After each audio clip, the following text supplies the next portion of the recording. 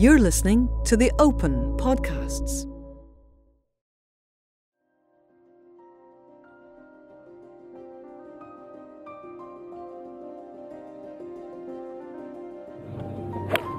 As Elkington pushes one down the last and on line, and if it hops up, that's a magnificent shot. I knew I was really in the tournament big time, and it actually kicked me up a gear, and I just even started to play better. I had great chances, I was driving it. It was great. It was everything, you think about how you would play an Open. The legacy of Australian golfers in the Open Championship is storied, with 9 Australian victories from Peter Thomson, Kel Nagle, Greg Norman and Ian Baker Finch in the 40 years from 1954 to 1994. But for all the successes of Australian golfers in the past 70 years, there have also been a number of players who have come remarkably close to taking home the Claret Jug. One of those players is Steve Elkington. A top-class player for much of his career and a major champion, Elkington has long since had a love affair with the Open, a relationship that nearly culminated in a fairy tale victory in golf's original championship. The ups and downs of that week with the playoff and get into another playoff, now that would have been a cool story. That would have been a cool story, a double playoff. This is Tales of the Open. This is the story of Steve Elkington. Born in 1962 in New South Wales, Elkington's affiliation with golf began in the neighbourhood of his local town, with a very fun carpool beginning his journey into the game. I grew up in a small town in Australia. My dad was in the bank, so we moved around a little bit. I started in a small town called Narrabri in New South Wales. I was taught there by Club Pro, and amazing when I think back how much of an influence he used to come pick us up in his car. He had an 8-track in his car. We thought it was the coolest thing. He'd pick up all the juniors, he would go out and teach us. And I think back at it, and I really think that starting point, the guy's name was Paul St. Vincent and Johnny Whiteman was the assistant. When I think back and I try to recreate that today, it would be like the pro going around the neighborhood, picking up all the kids in their Suburban, putting the music on real loud and going to golf and being the coolest group that ever was. And this was in 1974 or something. We were listening to Neil Diamond and all these. And then my parents, my dad got moved to Wagga, which is where my golf really kind of took off. It was a small country town, and Wagga's a very big sports town, full of cricketers and football players, rugby players, and NFL players. So it was a great place to grow up. Playing golf there is all you needed. They have a city course and a country course, and it was narrow and the greens were slopey. And one of the traits about Australian golf is we have great greens, and a lot of Aussies are known for being great bunker players and great putters on fast greens. When you think of Greg Norman and Ian Baker Finch and all these guys, now the new guys like Mark Leishman, they all grew up on these real fast greens, and we're lucky in Australia to have all that. I mean, we get great weather. It's very dry out in the middle of New South Wales where I grew up. So I was able to do everything I was needed to do to get good at golf. As Elkington began to learn the game in testing and true Australian conditions, he began a new chapter of his life when moving to the University of Houston in 1982. One of the greatest things about being a golfer is you don't have to be on a team. You don't have to have a coach. You don't have to get being told that you're good. That little box at the end of the scorecard is the one that tells you whether you're any good or not. I got a big break in 1982. I came over to America and I won that Doug Sanders Junior World Championship, and that's where I finished up getting recruited to go to the University of Houston, where I met my wife. I tell everyone that everything great happened to me in my life. It happened at University of Houston. I met my wife there. I got to play on the golf team. We won 3 national championships. Billy Ray Brown was my roommate. He was a great player. We, went through school together. We're still together, all that. So I met all my friends there, and it's just been a big part of our life.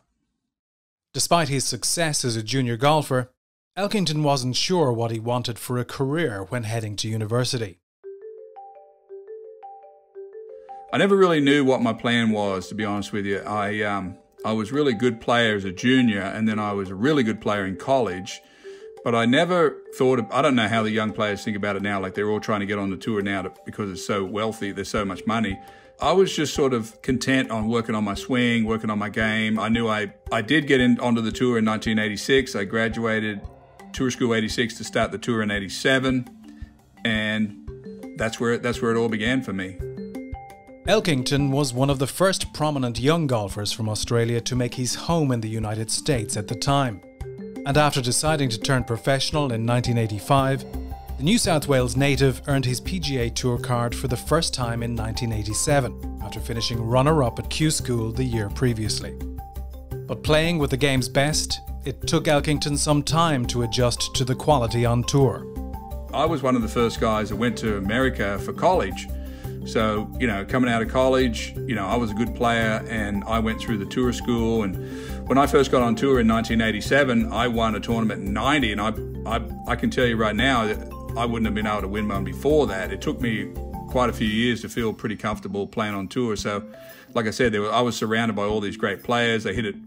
I was a good player, but they were good as well. The biggest shock when you go on tour is not that you see guys that play on TV, but they play better than you do, or they hit the ball better, or they pitch the ball better. Or, when I joined the tour in 87, Jack Nicklaus was still out there, Trevino, Weiskopf, Tom Watson. I remember the first time I saw Tom Watson hit the ball, and I couldn't believe how high he hit it. And then I couldn't believe, like Tom Weiskopf, how hard he hit it. He just smashed it. And Trevino, he would curve the ball so much. Like I never even saw a shot that Trevino hit in my mind. I mean, he would hit these 7-irons with a straight shot into the green and curve it 30 yards in there. And I just never seen anything like that. So it was really interesting to me. Learning quickly from some of the greats of the game, Elkington was able to move his career up a notch at the turn of the decade, claiming his first victory on tour at the Greater Greensboro Open in 1990. It was that year when Elkington would make his debut in the 119th Open, following in the footsteps of some of his Australian heroes on one of his favourite courses. Well, it was easy to first memories of the Open because we had a lot of good Australian players that we would follow. Peter Thompson won 5. We saw Jack Newton get beaten by Tom Watson in the playoff. In 86, when Norman won, the rough at Turnberry that year was up to your knees, and Greg Norman was just at the top of his game, and he just shot 63, and almost the rest of the tournament was history. But I'd won the Greater Greensboro Open in 1990, so I may have been exempt. But Jimmy Bowman was caddying for me, and Jimmy Bowman's an interesting story because he's a local caddy in St Andrews, and he caddied for me in the 1980 Junior World Cup at St Andrews when I was about 17. There's a 2-man team, and Jimmy Bowman caddied for me in that. And then when I came back as a pro, he caddied for me in that. And he caddied for me one more time in the Open. It was magical having him caddy for me at St Andrews. And we've been friends for all these years. But St Andrews is my favorite Open venue because I've always been attracted to courses that have, and people may not even like this term, but I'm attracted to quirky courses that are, ones that have blind shots and ones that are real tricky and doesn't exactly fit the eye when you look down there. There's some people love traditional courses where it's lush like Augusta. Looking down number 1 at Augusta is beautiful too. But I've always enjoyed these tricky courses, quirky courses. The road hole is very quirky, and I've always enjoyed that. This is the young Australian Steve Elkington. Yeah, I do. On the U.S. circuit, many people think this man has the finest swing on the U.S. Tour. In fact, I think he finished either first or second in a poll of his peers as to who has the nicest, best golf swing on the tour. Well, that is pretty classic. Although a 27-year-old Elkington missed the cut at St Andrews, the 119th Open showed the PGA Tour winner a world of talent and what it would take to claim golf's original major. Going over to play in the UK or to Scotland, as you said, there in the Open, got to see some of the other players that I hadn't seen before, like Ballesteros, like Sandy Lyle, Woosnam, Sam Torrance, all these guys. Eamon Darcy, who had a crazy swing. I remember standing behind him watching how good he hit the ball with his crazy swing. And they all, when you think of the UK golfers or the European players, they sort of all come up from the same style as I did, coming from their own small village or own small town that they became a tour player. This is Steve Elkington, an Australian golfer who had a very good victory in the United States Tour just a few weeks ago. He's come on a long way, Ian, hasn't he? Yes, he's playing nicely. He has a great swing. I think he's recognised as having the finest, if not one of the finest in the world of golf, really. Swings, Steve. In 1991, just a year after playing in his first Open, Elkington would claim the Players' Championship and establish himself as a must-watch player with a classical swing. I played with Steve when he won at the TPC, and he was just a model of consistency, played everything very well, and didn't let the pressure get to him too much, which is amazing for a guy so young in such a big tournament. And at the Open in 1991, the man affectionately known as Elk found himself just one shot adrift at Royal Birkdale after 2 days, but came home to finish in a tie for 44th.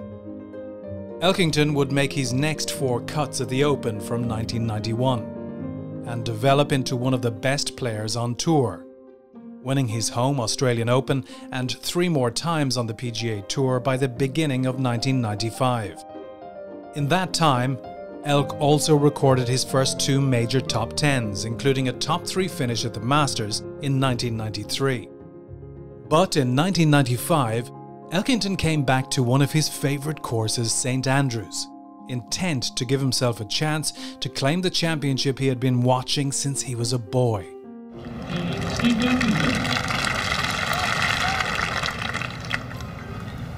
Australian, of course, now resident really in Texas, and a very gentle first shot.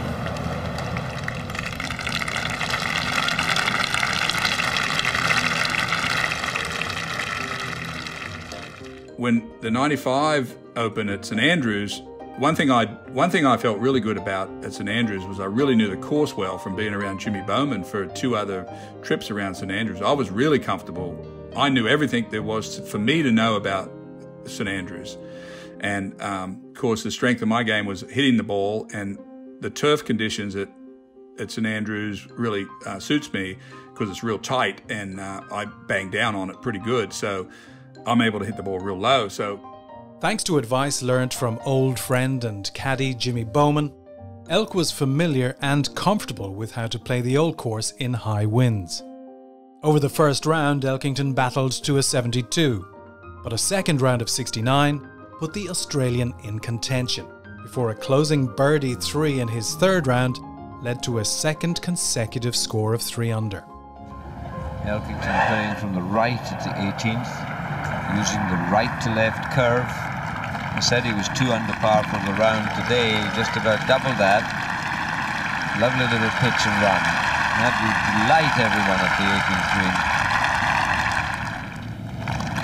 In for 3 at the last for Elkington. Nice 3 there, Alex. Yes, a very good 3. 6 under, a nice round of golf. 3 under par today. Good finish for Elkington, moved him well up into position.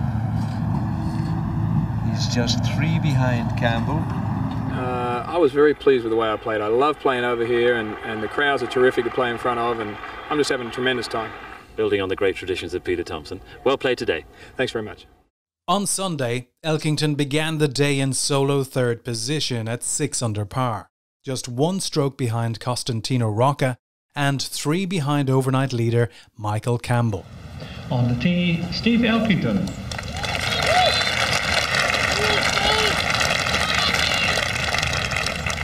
So we have a shot maker playing with a classic swinger.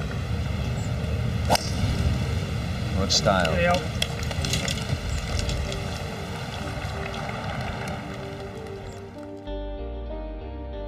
By the time Elkington found himself on the 12th tee, he stood at 5 under par, and still right in the thick of the championship. From there, however, with strong winds making pace control mightily difficult on the greens, the Australian's nerves got the better of him. I played really good, perfect golf almost at St Andrews that Sunday, and I think I couldn't get enough courage to hit it hard enough with my putter.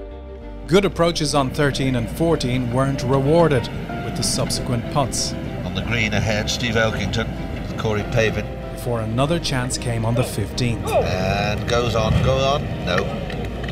That would have taken him to 6 under, but he remains at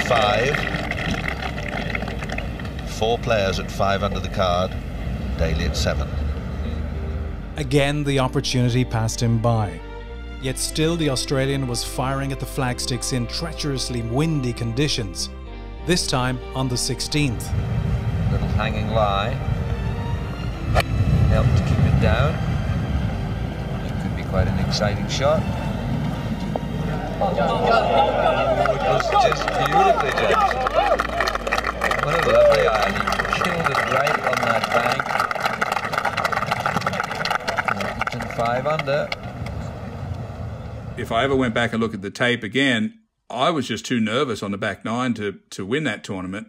I just couldn't get the ball to the hole with the putter. I mean, I felt like I was either going to hit it too hard or I just couldn't control. You know, the trick at St Andrews is the greens are so flat in places that it's so hard to get your speed right. And I was a little bit nervy. It was pretty windy.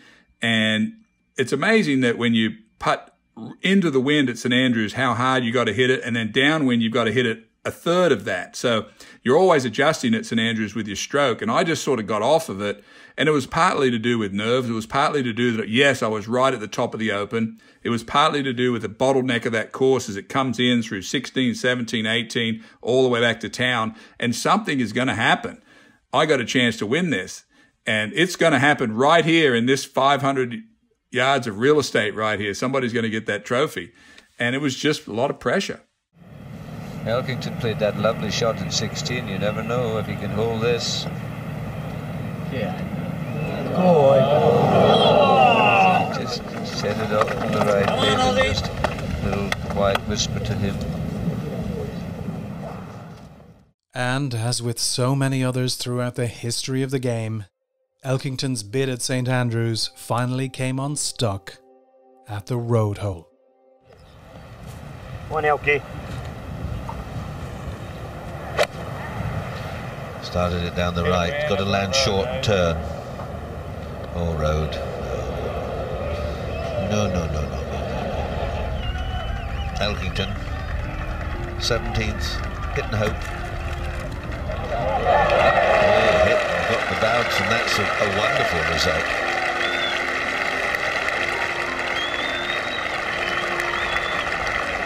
So Elkington, if we can hold that, we'll get a 3 at the last, we'll go to 6 under. I think I finished up bogey in 17 and didn't birdie 18, and I think I missed the playoff by a stroke or 2. Elkington could hear all of the noise just a few hundred yards away. And he went on the low side with the putt. A closing par on 18 proved enough for a tied 6th finish, but Elkington was left to rue what might have been, with a number of missed putts costing him a chance at a playoff, which he finished 2 strokes outside of. But I remember sitting there watching the playoff, and I was right there when Roker holed it out of the swale. I was standing there when John Daly, you know, all that went down. It was an amazing end to an Open Championship. And I was like, man, I could have won this thing. It was like I was right there, and it just was gone in a flash. Elkington's nerves in the end got the better of him in 1995 at the Open. But the Australian's next event was the ultimate juxtaposition. Despite a close call at a major undone by nerves and being hampered by a sinus infection, Elkington went to the PGA Championship at Riviera for his next tournament. There, the lessons learnt from St Andrews proved invaluable to Elk, as remarkably, he became a major champion for the first time, just 1 month after his nearest miss. My wife and I would, I think for 20 years after the Open, we would go to Glen Eagles and stay. It was a sort of a holiday that we went to. We'd do fly fish, we'd hike up in the highlands, we had our kids, and we'd do falconry. We had the best memories ever of being at Gleneagles. Just one of the greatest places on earth. And we went and stayed at Gleneagles for a week after that tournament. I remember thinking that I would never be able to win a major because it was just so intense on the back nine. But going back to Riviera, now that was another course that I knew really well because we play the Los Angeles Open there every year. And I got hot on Sunday, and I was, 3 or 4 strokes behind. I think I was 6 strokes behind Ernie Els starting the day, but I was only about 3 groups behind. There wasn't a lot of players between me and Els. And by the time I got to the 12th hole, I was 7 under through 12 on Sunday, and now I was 2 strokes up ahead. And I stood on the 13th tee, and I remember vividly of saying to myself, okay, this is where we want to be, and I'm not going to do what I did at St Andrews. I'm not going to back off. I am going to pretend that I'm going to step outside of my body, and I'm going to let this person inside of me go off and play the way they want to. I've tried to do it, and I've done it since then. It's not quite out of body. It's just step aside and let the inner self do what they want to do, because you put so many reins on yourself. You try to, oh, I'm 4 under. Do I need to try to get 5, or all these different rules, and really, if you can separate that, I don't quite know how to explain it, but I've been able to do it a lot when I was in contention, where I just was playing so well that I was able to step aside and let it go, and I just kept my foot on the gas the whole way. I finished up a course playing, statistically the best golf of anyone for the week except one guy, and that was Colin Montgomery, who almost had identical statistics to me. He almost hit every fairway, every green. And I remember he birdied the last 3 holes, and I was in the scorer's tent. He had a 20-footer on 18 on the 72nd hole, and I was looking at it thinking, there's no way that Montgomery's going to make this 20-footer and birdie the last 3 holes and tie me. It's not meant to be. And, of course, he did, and we went to a playoff, and I knew Montgomery.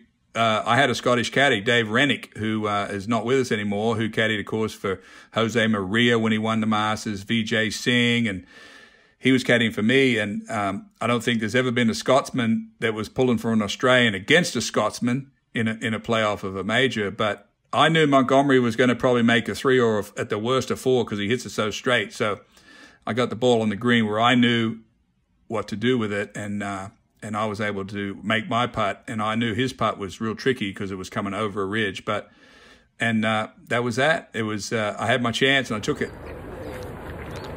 Steve Elkington, winner of the 1995 US PGA Championship, beat Colin Montgomery at the first extra hole. Throughout the 1990s, Elkington was one of the best players in the world, reaching a career high of 4th, spending dozens of weeks in the world's top 10, and winning 17 times around the world, including 10 PGA Tour titles and 1 stunning major championship victory. The turn of the millennium, however, brought minimal fortune to Elk in a golfing sense, and by the summer of 2002, there was little to expect from the Australian at majors. Having played in just 4 of the last 11 majors, after a run of playing in 37 of the previous 38, Elkington was searching for his best form, and had made just 1 cut at the Open since St Andrews in 1995. But the 39-year-old felt something different in July of 2002, as he looked to qualify for the 131st Open at Muirfield. Yeah, well, to understand the 2002 Open Championship in Muirfield, we have to go back a week to me qualifying, because I wasn't exempt. I went over a week early, and I stayed to get ready at a little course called Dunbar.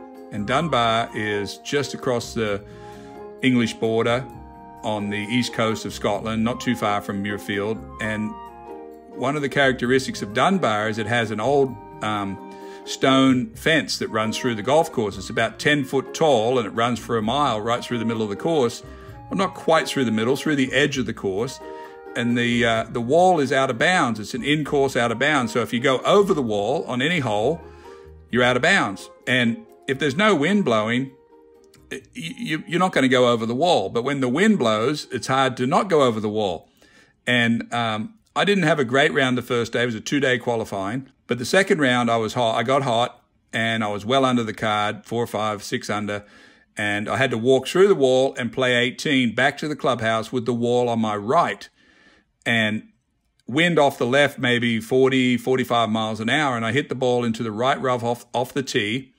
And I had an okay lie. It was thick rough. And I was just going to try to punch it down the fairway. And I shanked it out of this deep rough.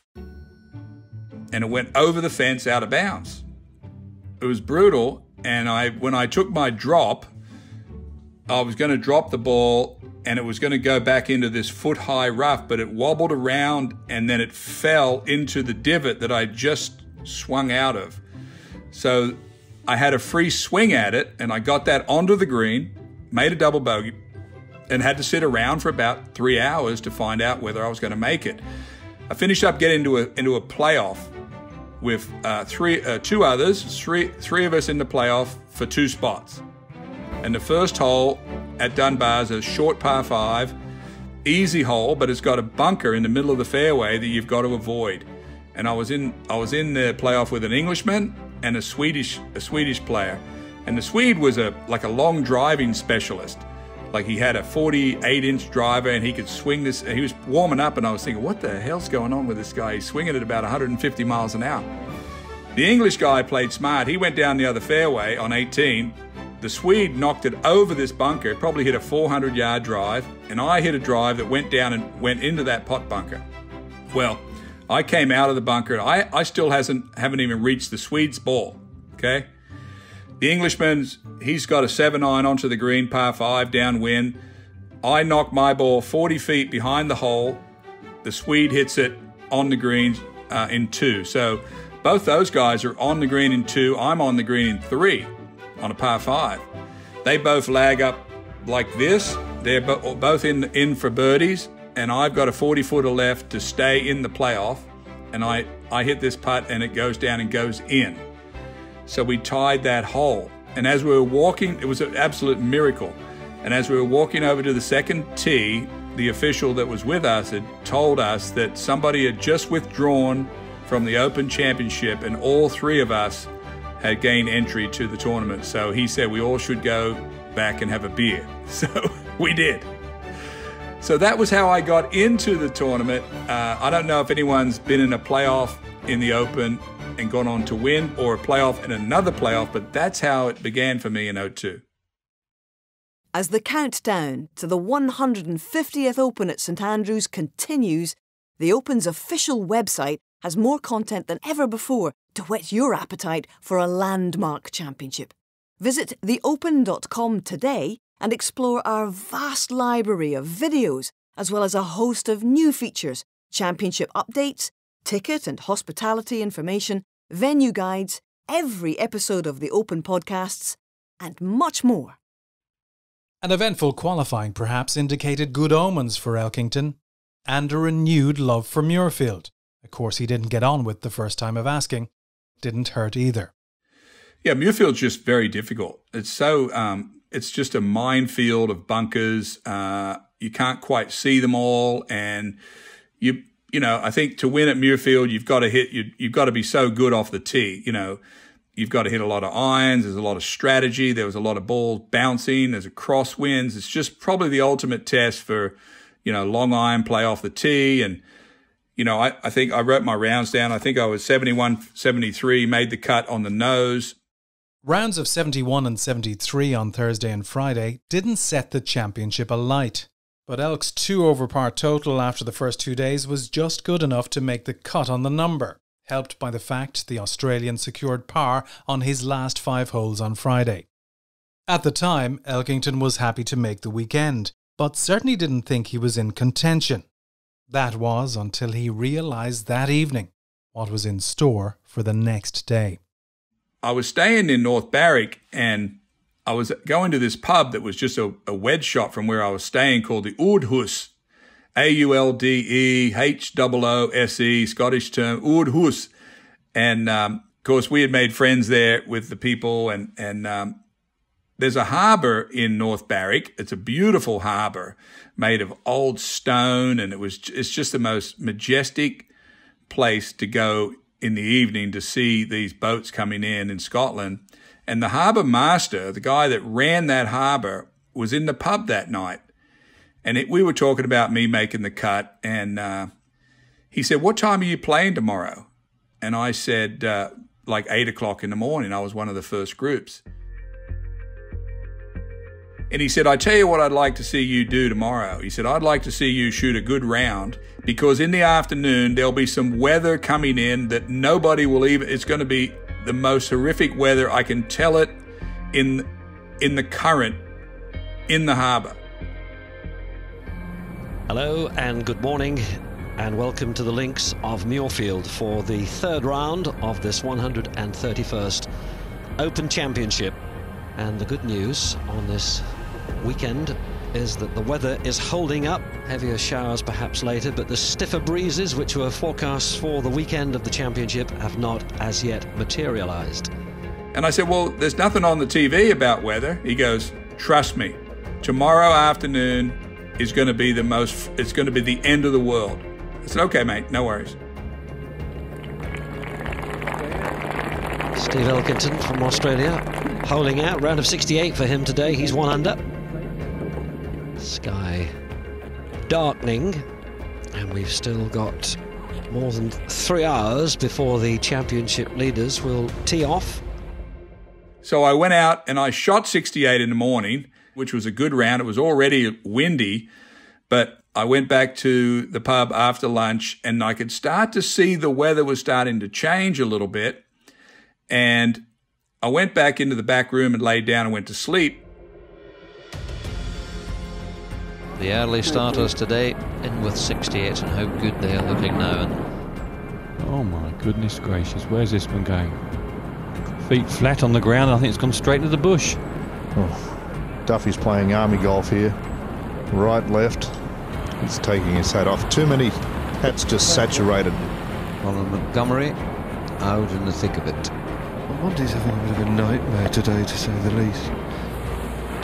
42 to the turn. Oh. Real temper from Tiger Woods. He's not enjoying this. Who would?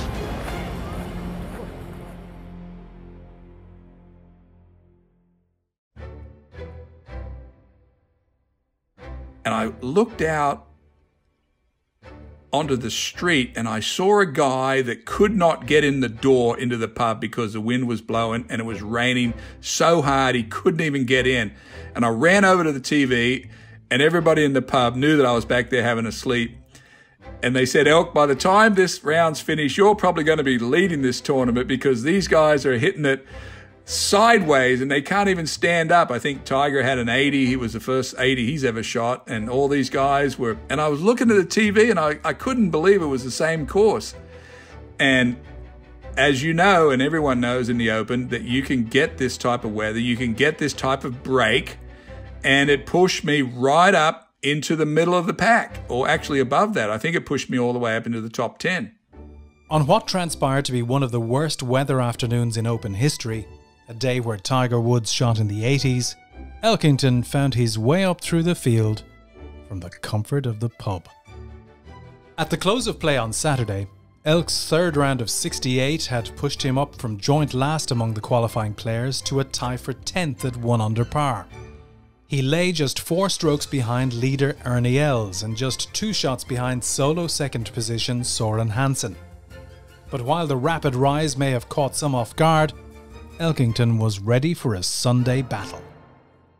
Yeah, and you know, now I had to prepare for Sunday, which was now I have a real opportunity, which I didn't have the day before. I remember on the range on Saturday morning, guys were loose and they were throwing footballs and kicking soccer balls around because they felt like there was no chance. But I had one piece of news in my pocket that the harbour master told me that no one else really knew about. Nobody even knew that weather was coming, and it's real odd now when you think of it, because we'd know that was coming now from all of our weather people. But that day, nobody knew it was coming. Yeah, I was ready because I was playing so good, and this was a good chance for me. And after the experiences and lessons of 1995, Elkington was hungry for victory. In his final round on Sunday, Elkington got off to a solid start. 3 straight pars were first on the card, before the 39-year-old hit a remarkable shot into the par 3 fourth hole to set up an easy birdie. Personally speaking, it was one of the great rounds that I've ever played because Muirfield already asks you to do so much.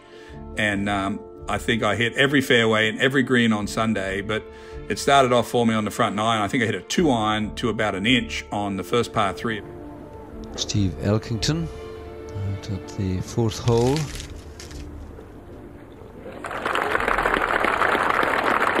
A nice birdie too for Steve.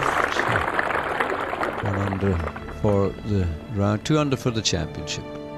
A birdie on the 8th followed, and a twisting, turning putt awaited Elkington on the 9th to move to 4 under par for the championship. Steve Elkington, now watch the twist on this one. This is at 9 for a birdie. In it comes, yeah! He had to tip forward to stop it diving. So many have fallen short. Steve Elkington out with 33. A par on 10 was then followed by a brilliant birdie 3 at the 11th. Steve Elkington, great Australian player, just to join the lead on 11. Beautiful putt. Great swinger, Steve. I spoke to him on the range the other day. He's had some allergy problems. He's seemingly found a magic pill and he's feeling great and swinging great. And suddenly, the man from New South Wales, less than 36 hours after being 8 shots off the lead and barely making the cut, held a share of the lead on the back nine of the 131st Open. Just started hitting the ball so great, and then when I got to the turn, I knew I was really in the tournament big time, and it actually kicked me up a gear, and I just even started to play better. I had great chances. I was driving it. It was just, it was great. It was everything, you know, you think about how you would play an Open. A good approach on the 12th hole set up Elkington with a putt to take the outright lead. A putt to give him the lead, which just slid by. Oh, so close. But by the time he reached the 16th hole, the Australian had lost ground to Ernie Els on a manic final day with a number of players coming and going at the top of the leaderboard. As we go back to Elkington on 16 green. But Elk had a putt to get within 2 shots of Els' lead and into sole possession of second place. Up a little slow. Oh my goodness. Can't believe that one stayed out either. Although again it was a close call, Elkington took advantage of the 17th hole and found the putting surface in 2. 17th hole, Elkington. With an eagle putt to tie Els, who was struggling a few holes behind. Oh, he gave that a run. Bit greedy there, Stephen. Now Elkington to go to 6 under. Yes, sir. So, the great thing is that they've only got 1 more hole left, whereas Ernie Els has 4.5. While the eagle just missed, a birdie took Elkington to 6 under par and added to a very unpredictable situation. He's got no idea what he's got to do later either, or who the name is going to be. He's going at the engraver, with Appleby just finishing the way he did, and here's Elkington for you. Perfect balance, straight down the fairway. And remember, Peter, it is 2:15 in the morning in Australia, so people have lost a lot of sleep this week, but we're used to it. Got myself all the way around to 18. I was still 2 or 3 behind at that time, and I hit this 3-iron shot on 18. I think it was I laid up off the tee with a 2-iron, then I hit this incredible 3-iron shot that finished up about 6 feet right of the hole. Isabel, that means they're qualified, entry to the clubhouse and all that sort of thing, as Elkington pushes one down the last and on line, and if it hops up, that's a magnificent shot. Those boys down in Melbourne, they might have been breaking into a cool one now after that one, because Elkington has a putt to go to 7 under. So I was looking at the scoreboard, and Stuart Appleby was in the clubhouse at -6, and this putt would have put me ahead of him. So I thought this would be a real chance here. And Els, of course, at the time, I think at 7. So if I could get in, I'd be ahead of Stuart Appleby if I made this putt to get to 7. Els was still on the golf course. There was still a ton of golf, but anything could happen. You never know what's going to happen down there. So last night it looked like the championship time had forgotten, but not today with the sun shining and sparkling golf. Elkington with that 7 or 8 foot putt to lead the championship and have completed his round. He will have completed his 4 rounds. When I putt, I usually pick something in front of my ball, either a blade of grass or next to a plug mark or something that I can putt over. And on this putt from about 7 feet, there was a white piece of stone, little tiny pebble, and I pulled my caddy over. Robert Thomas Burns, aka Bullet Bob, my caddy, who actually had a broken foot. He had 3 broken bones in his foot that day, and if you ever roll the tape, which you should, in the playoff, you'll see him absolutely hobbling up 18. I wrapped his foot that morning, something happened, and he had surgery later on, but broken foot and all. I said, come over and tell me if you think that pebble over there is the spot for this putt, because this is serious. And he came back and said, Elk, that's it. And this to take the lead in the championship.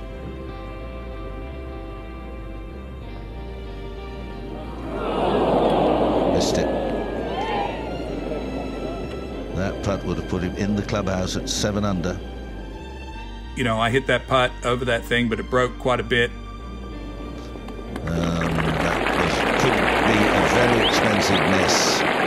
To finish at 7 under, I know Ernie Els is out on the course at 7 under, but he's still got holes to play. Elkington, LeVay and Appleby in the clubhouse, no doubt, nibbling at their fingernails. And I finished up making 4, so I was in the clubhouse at 6. Els ran into some problems, and before we knew it, we're all tied. Now look at that. A 4 down the last for them all to go into a playoff. Instantly focused on the playoff because there's no point going back. I mean, we had a good plan on that putt. Everything was, you know, would have been great to birdie that hole, but it is what it is. Elkington didn't know it at the time, but his short 5-foot putt on 18 was to win the Open Championship. As it slid by, however, things were not looking good for Elk's championship chances, with Els a few groups behind and seemingly in control. But with Els finding trouble behind and making a double bogey on the 16th, a 4-way playoff eventually ensued between Elkington, Els, Thomas LeVay and Stuart Appleby. It was the first 4-way playoff in Open history, and just days after getting through final qualifying in a playoff, Elk had a chance to claim the Open, astonishingly in the same manner. Yeah, so we went back to play 1, 16, 17, and 18. Four-hole aggregate. And we're on the first tee, Thomas LeVay, myself, Ernie Els, and Stuart Appleby. We do understand at the moment that they will play in two balls, but we're just seeking to double-check that. Not much talking between us 4. And the Royal and Ancient, the committee, they made a terrible mistake, which they admitted to later. They split us up and they played 2 twos. And they weren't sure. I was just standing there listening to their conversation, and one of them said, should we play as a 4 or should we play as 2 twos? And they were back and forth, and it didn't bother me because I'm in the playoff. I don't care. But as it turned out, they played 2 twos, and LeVay and I went off first. Now Elkington.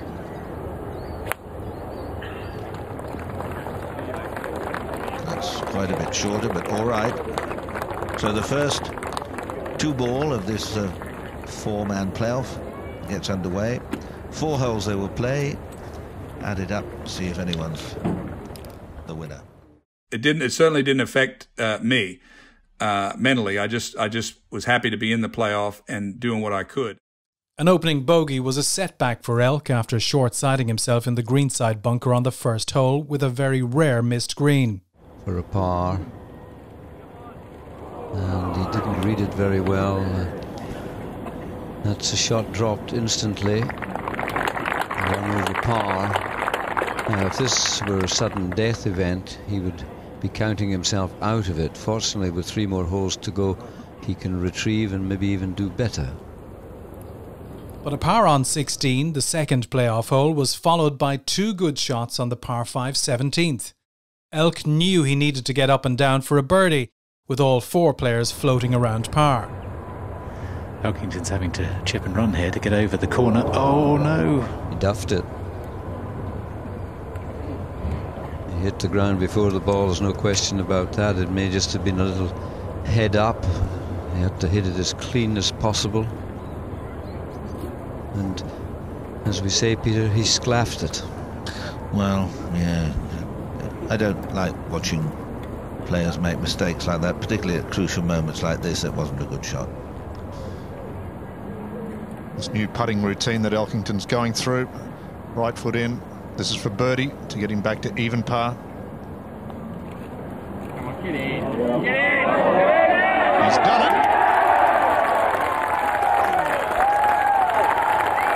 Well,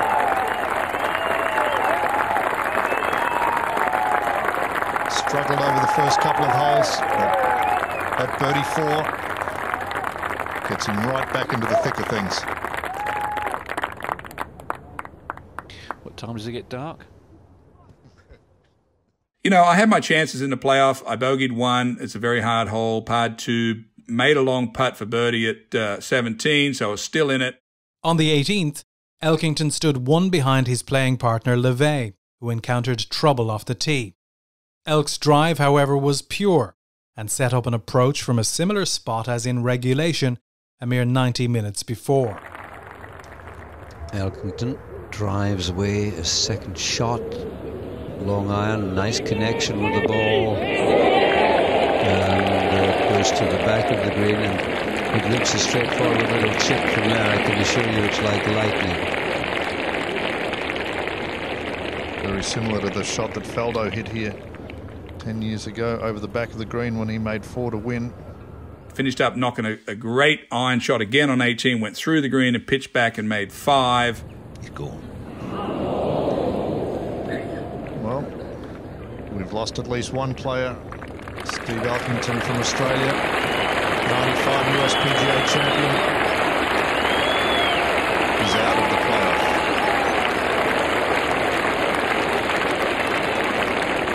Just unfortunate where his ball came to rest behind the green, just against the little collar there, made the pitch so much more difficult. But as his approach ran over the green, Elkington couldn't make the all-important up and down, with another 5-foot putt evading him again at the most crucial of times. And with it, Elk's chance of winning the Open Championship of 2002 had gone, eventually finishing just 1 shot behind LeVay and Els. I just felt like, you know, I was playing the best golf. I just shot 65 and never mishit a shot, and I was just going to keep doing it, but felt like I was going to keep doing it. So I was playing. I mean, I never missed a green or a fairway on the last day. I was playing so good. I mean, my swing that week was fantastic. I was hitting these great iron shots. I was attacking. It was great. It was just, I was just playing golf. And yeah, when you're in a 4-man playoff, someone's going to win it. You know, Els, I don't know what his mindset was, but he had this tournament, you know, wrapped up, and he let it go, and he was floundering a little bit, but he got himself organized. I would have liked to have been in the same foursome with him. There could have been different opportunities to apply pressure. Not saying that I wanted to apply it on him. I wanted to apply it on everyone. But, you know, Els is a great champion. You know, he was able to hang on when things weren't going well, and you have to give a guy a lot of credit for doing that, because a lot of guys that might have crumbled, but he was able to hang in there. I had a putt on 18 to be even. LeVay was even. Els finished up being even. They went back and played again. So it was disappointing, but you can't be too disappointed. The ups and downs of that week with the playoff and get into another playoff.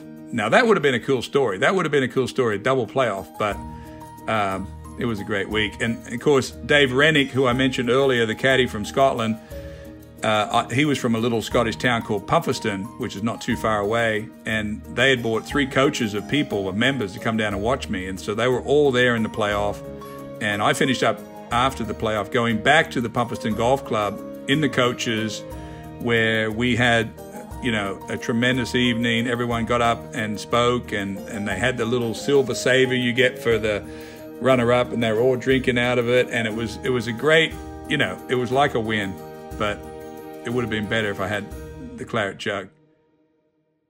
Els eventually took home the title in 2002, but for Elk, it was his last opportunity to win golf's original major. With just 2 further appearances the following year and in 2006 in the championship. But still, the affable Australian had chances to win the PGA Championship again in 2005, where he finished just 1 shot adrift of Phil Mickelson at Baltusrol, and again in 2010, where in almost fairy tale fashion, a 47-year-old Elkington nearly won the PGA at Whistling Straits, 15 years on from his triumph at Riviera. Well, when I was 48 at Whistling Straits, the one where Dustin Johnson famously grounded his club on 18 at Whistling Straits, that one there probably stings the most, because I had all the chances there coming down the stretch. Just a little bit of bad luck at 17 where I hit a great 3-iron shot that just fell off the back of the green. And I remember Pete Dye, who designed that course. I saw Pete after 18, and we designed a course together, the TPC Louisiana. And Pete looked at me and he said, "If I could have designed that green another foot longer, your ball would have stayed there and you probably would have won today. And you would have been the oldest major champion in history of golf. But it would have been sweet for me to win the PGA at 48. Elkington's last victory came in 1999. But at Whistling Straits, he proved once again what a superb player he had been throughout his career. 2 bogeys on the last 2 holes left Elk just 2 shots shy of a playoff for the title, and put the Australian in a tie for 5th. A year later, he played his final PGA Championship to date. Since 2015, Elkington hasn't played a full schedule on any tour, and has moved into the world of golf media. But the sweet-swinging Australian has had a fine career in the professional game, and the memories of the 131st Open in 2002 will long remain with Steve Elkington. One thing people say, well, you're never going to be forgotten. You'll never be forgotten when you win the PGA or any major. To this day, you know, 30 years later, people talk to me about the PGA. Sometimes they forget which major it was. They forget which course it was on. They're not sure what year it was, but they do not ever forget that you won one of the majors. Majors are, you know, you try to peak. You know, I don't think I was quite in the category where, like, Tiger Woods was trying to peak to win, you know, the majors. I was just trying to be in good form going into the majors. You know, I won a ton of, you know, I won a fair few tournaments. I won, you know, 10 tournaments in the 90s or 17 tournaments worldwide in the 90s. I was pretty good at winning when I got into contention. And, you know, I had my chances at the Masters, at the Open, particularly at the PGA. I had a ton of chances, and I was only able to win the one in 95. But, you know, I got a fair few looks at, you know, in my career at the majors. I mean, I could have sit here and go, hey, what could I have done different, you know, and all that, and could I have 5, could I have 3, and maybe, you know, but it is what happened. There's millions of stories. I just got to get, I'm like a computer, you got to do a search. But I've certainly enjoyed going over there to play in the Open. You know, people love the golf over there. Probably my favorite, you know, one of my favorite memories was qualifying at Dunbar, because I was there for a week before the tournament, and I was invited the kids in the town to come out and follow me when I practiced, and they really got into it, and we would give little lessons to all these kids, and they were all genuinely happy about getting this bunker lesson or how to hit it low into the wind, and it really put me really in touch with, you know, golf and how it started for me. And Dunbar was a great, you know, was a great week for me. And the way it turned out and all the playoff and everything, it was just the perfect week to get into Muirfield. And then, of course, what would have topped it would have been the Claret Jug. However, it's still a great story.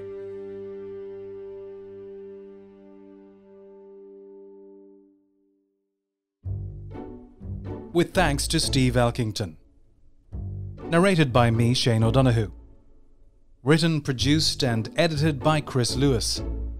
Executive produced by Paul Sutcliffe. Follow the Championship's social channels today. Just search for the Open's verified accounts on Twitter, Facebook, Instagram, TikTok and LinkedIn, and enjoy a range of features, news, videos, images and audio from golf's original major. This has been an original audio production from The Open.